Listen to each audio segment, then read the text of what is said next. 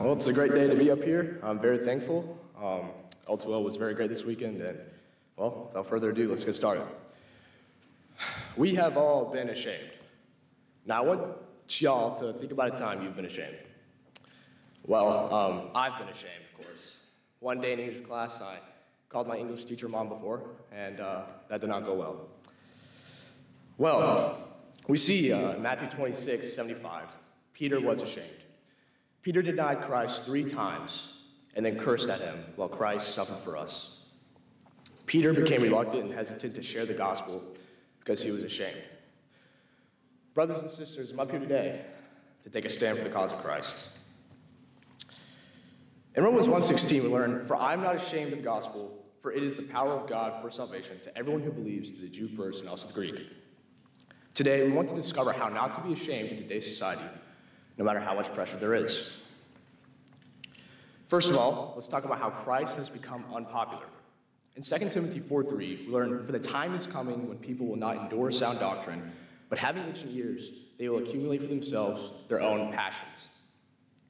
Sound doctrine places a burden upon our shoulders to preach the word, even though it may be unpopular. For example, homosexuality has become very popular. Listening to bad music, bad language, and hanging around bad people are all things that have become popular. People will try to drag you into those lures, but we must stand unashamed. 2 Corinthians 10:3-5 says that the divine power of God's word is able to destroy strongholds like homosexuality. But how will this ever occur if we are afraid to preach the word of God?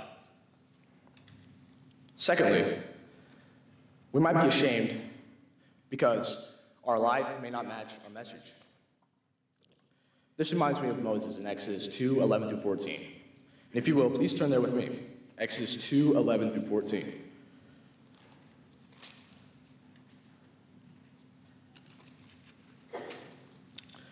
One day when Moses had grown up, he went out to his people and looked on their burdens, and he saw an Egyptian beating a Hebrew, one of his people.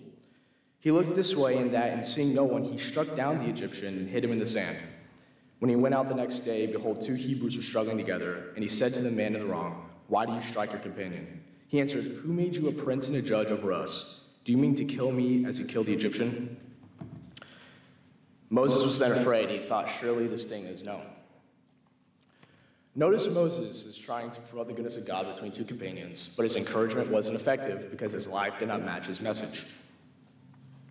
Have we been prevented from preaching the word of God because friends and family know our past reputations? And in this regard, have we been made known for listening to bad music, saying bad words, or hanging around bad people? And so 1 John 2:6 commands us, "Whoever says he abides in him ought to walk in the same way in which he walked." Finally, we don't have to be ashamed because God assures us that we cannot do anything against the truth, but only for the truth. This is found in 2 Corinthians 13:8. We don't have to be afraid when preaching God's word because, as the Bible says, it's the power of God unto salvation. It has the power to change the hearts of man. Even though scientists and philosophers try to withstand the truth, they will never be able to destroy the gospel of Jesus Christ. So we can confidently say, "The Lord is my helper. I will not fear what can man do to me." Hebrews 13:6. As we conclude, I find no better exhortation than Philippians 1:27-29. "Only let your manner of life be worthy of the gospel of Christ, so that whether I come and see you or am absent, I may hear of you that you are standing firm in one spirit, with one mind, striving side by side for the faith of the gospel, and not finding anything by your opponents. This is a clear sign to them of their destruction, but of your salvation, and that from God. For it has been granted to you that for the sake of Christ, you should not only suffer for him and believe in him, but also suffer for his sake." Thank you all for your time.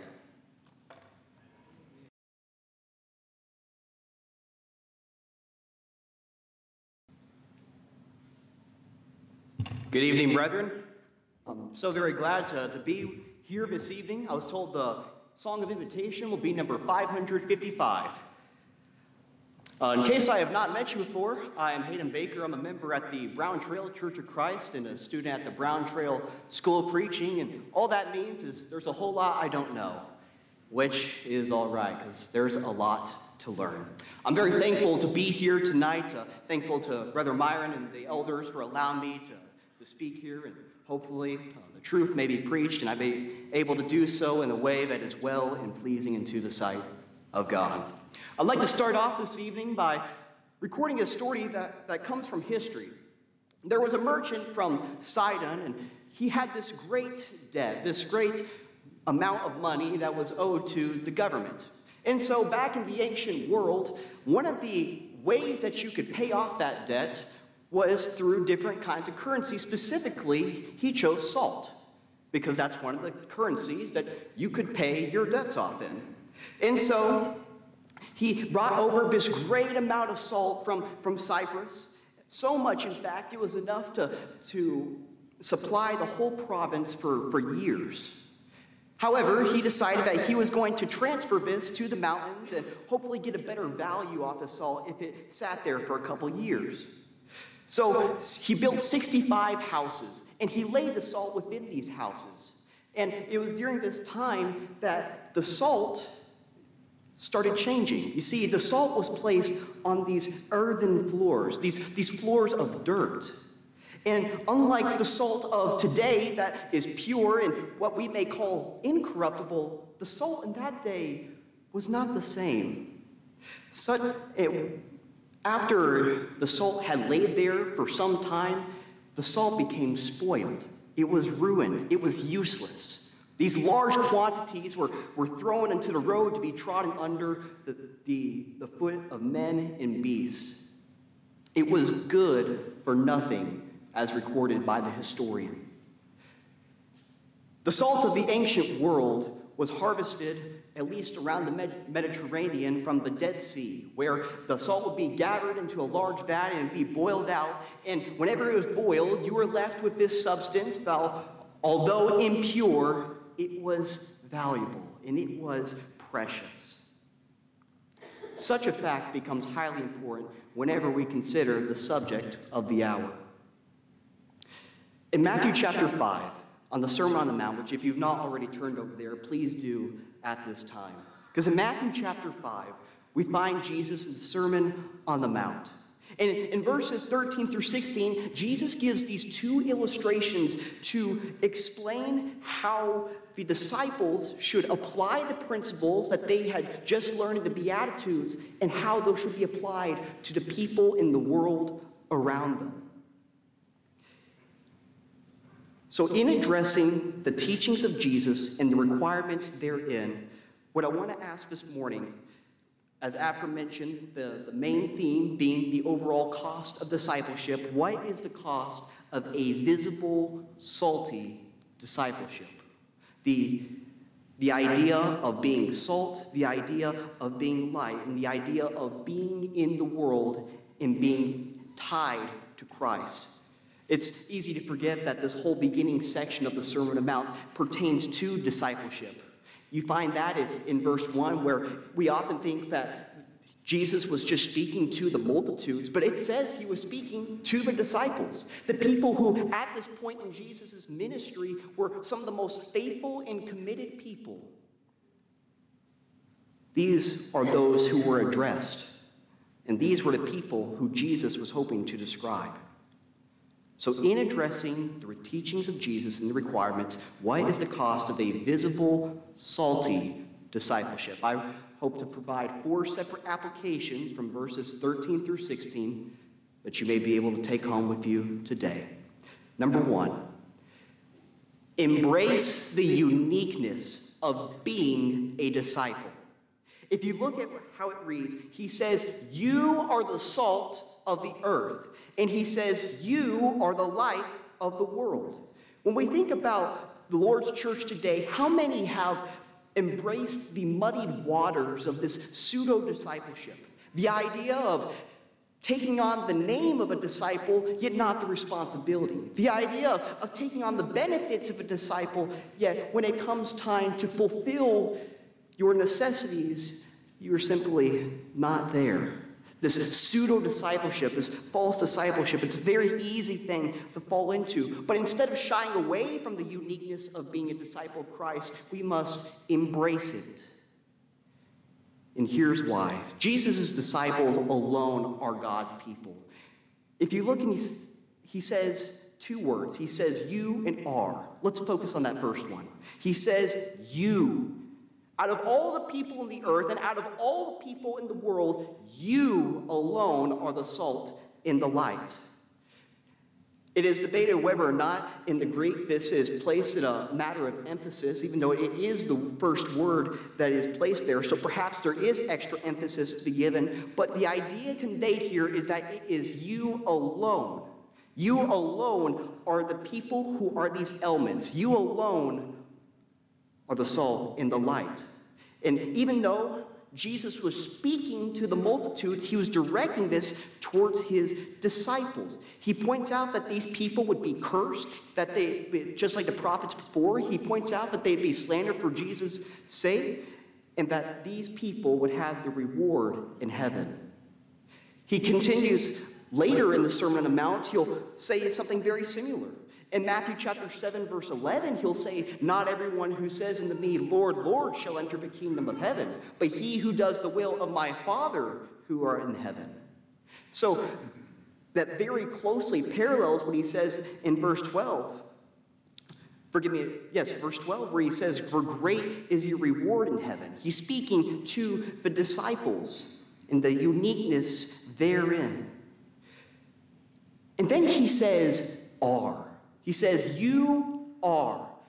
Jesus' disciples are supposed to be the tools by which the kingdom is spread. Jesus doesn't say you have. He doesn't say you teach. He doesn't say you have been, nor you will be the salt or the light. He says you are. The salt of the earth and the light of the world. Whatever purpose these two elements have, it has not already been done for you, nor is it a burden that you are to cast on someone else. It is your burden because you are. So therefore, the question must be asked, what is your purpose? If the point that Jesus is making by bringing up these two elements is that both these elements have purpose in their own regards, what is the purpose? Well, he says salt adds flavor. And contextually speaking, I believe this most accurately refers to the principles in the identifications that Jesus had just made in the verses prior. The Beatitudes, all the blesseds what he had just made, the calling to which he called these people to act like. A lot of the times whenever I think about the qualities of salt, we can very easily start majoring in minors and minoring in majors. Because even though there are all these different qualities of salt and all the different qualities of light, I don't know if that's the primary emphasis that Jesus is making here, although it is an application to be made. I think the primary emphasis that Jesus is making here is that salt has a purpose. And then importantly, which we'll get to in a second, that purpose cannot be fulfilled. That purpose has the ability to not be fulfilled. You can lose that purpose if you don't properly cultivate it. Salt adds flavor. A disciple must partake in the characteristics of the Beatitudes. And then he says light. Light is there to be seen. In 1 John chapter 1, verse 5, it says God is light, and in him there is no darkness at all. So how do we make sense of this? Well, perhaps consider the sun and the moon. The sun is the greater light, the moon is the lesser light, and the moon gets its light from the sun. So without the sun being there as the greater light that it is, the moon can have no light. But even still, the moon is just a reflection of the greater light that exists. Our presence ought to reflect the light of Christ in all that we do. That is being the light of the world. Brethren, we must accept the uniqueness and the purpose of being a disciple, just from the words, you are. Which leads us to our second point. Fear the possibility of becoming useless. Within the beginning part of this sermon, this is one of the only points that Jesus makes that's taken in a negative tone. And likewise, I think it's very appropriate to also apply this in the more negative sense. See, some have bought into the idea that we can't lose our salvation nor our title as a Christian, but Jesus didn't seem to think so. He says, you are the salt of the earth, but if the salt loses its flavor, how shall it be seasoned? It is good for nothing but to be trampled under by the foot of men. It's good for nothing. Jesus' disciples become useless when they know what to do, yet fail to live up to the standard. If you do look in the Greek, you'll find that the words that are rendered here to lose its flavor is the word marino. In the noun form, it can mean to be dull, sluggish, silly, or flat. But here, it's meant to be insipid, the idea of not having flavor. However, if you go down to verse 22, Jesus will use this same word in describing the man when he says, "You fool." This word in many other contexts carries the idea of being foolish or making one a fool. So Jesus could very well be using a play on words and saying, if you do not carry out your purpose, you are foolish. And what a warning that is. If a disciple's identity is tied to salt, then just like tasteless salt, a disciple who does not fulfill these requirements is useless. If we were to look at these specific requirements, a disciple's job, according to the Beatitudes, would be to be lowly in character, treat sin seriously, be gentle, seek God, show mercy, remain clean from sin, be peaceful, and be persecuted for the sake of the kingdom. Each sermons within themselves. All so important to the discipleship of Christ and the cost therein. James chapter 2, verse 18. But someone will say, you have works, you have faith, and I have works. Show me your faith without your works, and I will show you my faith by my works. You believe and do well. Even the demons believe and tremble. Ultimately, faith without works is dead. For someone as a disciple to be salt, if they know that they have a purpose to fulfill and fail to carry out that purpose in a diligent manner, it's like tasteless salt. But there's another phrase that Jesus adds in there as well. He says, how shall it be seasoned? In other words, can bad salt be salted in order to make it good? Certainly not. No one can force another disciple to be faithful. There is no outside force that can do the job of a disciple for you. If a disciple becomes useless, another disciple cannot make that one be useful against their will. If disciple A over here says, I'm not going to fulfill the purpose described within the Beatitudes, no matter how hard disciple B tries, they can't make disciple A do their job. Now, this is completely set apart from the encouragement that we as Christian brethren should give each other, which is absolutely an important principle. But this is about personal responsibility. Purpose must be fulfilled. Every spiritual blessing is in Christ according to Ephesians chapter 1, verse 3. But we must accept the cost of personal responsibility when we put Christ in order to receive those blessings. We must individually live out those Beatitudes so we do not lose our saltiness. Which then leads us to point number 3. We've discussed the uniqueness of being a disciple of Christ, and we've discussed the possibility of not being able to fulfill that purpose. But now there's a third principle. In verse 14, he says, you are the light of the world. A city that is set on a hill cannot be hidden. Sacrifice the safety of privacy. In order to be proper disciples, we have to sacrifice the safety of privacy. Sometimes we as Christians can dwell around this veil of quietness or conformity so as not to ruin our reputation from the world. I think Brother Houston brought it up earlier whenever he brought up the idea of what's popular not always being right, what's right not always being popular. It's a very true thing, but sometimes we can want to hide behind that veil, hide in the shadows of the world so that we're not truly set apart.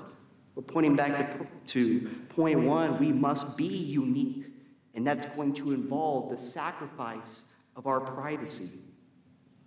It is impossible to be entirely faithful and to be entirely secret at the same time.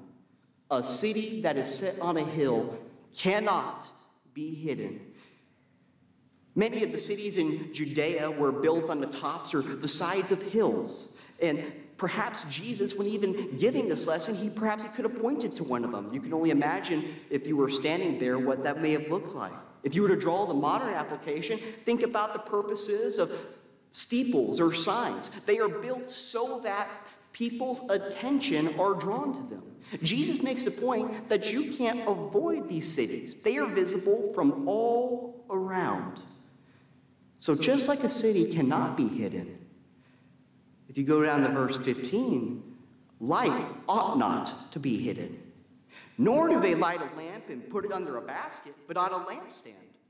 And it gives light to all who are in the house. If I am a disciple of Christ, then we are the light, and therefore our lives are exposed. This does not mean I tell everyone about my political agendas, my family gossip, or whatever's on my mind. There's absolutely a lesson in there for being slow to speak and having control of the tongue. What this is in regards to is a being public regarding my religious allegiance to Christ. I cannot remain quiet about that. Just like the parable of the sower and how the seed being the word of God will be received by those around me. Whenever me as a light affects other people around me, people will answer in different ways. According to Romans 10:17, so then faith comes by hearing, and hearing by the word of God. Some will cause contemplation. For others, this will mean persecution for those who share their light. But as was just established, theirs is the kingdom of heaven. But he continues. Jesus' disciples must do the opposite and make Christ known as much as possible. Not only do we forego our silence of religion, but we actively put ourselves in a place where Christ can be seen the most. He says, nor do they light a lamp and put it in a basket, but on a lampstand. And it gives light to all who are in the house. A candlestick is kept out of the basket, but it's put on the lampstand. Brethren, we have a much greater chance of affecting someone with the gospel over the seat at a coffee table than we do in the comments section on Facebook. We must be smart in the way that we make our lights known. We must actively strategize the best way to give light to all who are in the house. Live a life of boldness, proclaiming Christ to all, and doing so in the most expedient way possible, the best way possible. Which then leads us to our final point. A disciple of Christ is unique. A disciple of Christ must fulfill their purpose. They lose their privacy, and they need to live the life of an evangelist. How easy is it for us to lose our mission of the Great Commission? In Matthew chapter 28, verse 19 through 20, go out into all the world and preach the gospel to every nation, baptizing them in the name of the Father and of the Son and of the Holy Spirit, teaching these things that I have commanded you. Lo, I am with you always, even to the end of the age. We must be there for other people. And within shining this light, there are two qualifications. Let your light so shine before men that they may see your good works and glorify your Father in heaven. Jesus' disciples must be people of good works. Ephesians chapter 2, verse 10, for we are his workmanship, created in Christ Jesus for good works, which God prepared beforehand that we should walk in them. What do good works look like? That subject could go in so many different places, even within the Sermon on the Mount. In verse 41 of chapter 5, he'll talk about those who go the second mile. In verse 44, he'll talk about those who love their enemies. If we wanted to go back to James, we could talk about those who practice pure and undefiled religion, which before God the Father is this, to treat the fatherless and the widows in their affliction and to keep oneself unspotted from the world. If our lives are full of good works, then there is no shame needed when our lives are exposed, because we have nothing to hide. And then secondly, Jesus' disciples glorify God in all that they do. We don't shine our light so that people would praise us, but rather that they would praise God. If you continue within the Sermon on the Mount, in chapter 6, verse 1, he'll talk about those who do their charitable deeds before men. In verse 5, he'll talk about those who fast to be seen by men, those who pray to be seen by men. He says that ought not to be so. Do so for your Father, not for the people around you. We must learn humility in making God known. When we talk about Christ, if people come away with, wow, they're a really righteous person, then brethren, we've done something wrong. However, if people come away with, wow, look how much Christ loves me. Look at how much Christ has done to save my soul. Look at how much Christ has helped that person in their lives. Then maybe we're on the right track. Make Christ known in the way you live your life. But whatever you do, do not let your light get in the way of Christ's light. A follower of Jesus who doesn't live like a disciple is like tasteless salt or invisible light. However, to those who are tasteful salt, invisible light, to borrow the words of Scripture, theirs is the kingdom of heaven. Accept the cost of discipleship by fulfilling your purpose. If you have listened to the lesson tonight and you realize that you're not a disciple of Christ and you want to enter the kingdom of heaven, why tarriest thou any longer? Arise and be baptized and wash away your sins, calling on the name of the Lord. Acts chapter 22, verse 16. Wonder of a New Testament, you have been called to assume the greatest title that man can obtain, and that is Christian, a follower of Christ. I know many of us here this evening have already put on Christ in baptism, but maybe you realize that you haven't been the disciple that you need to be. Maybe you realize in some ways you're like tasteless salt or invisible light. For as long as we are here on this earth, it is not too late to make that change, brethren. All so that you may one day hear those words, well done, good and faithful servant. If there are any concerns in your heart this evening, come now as we stand and sing.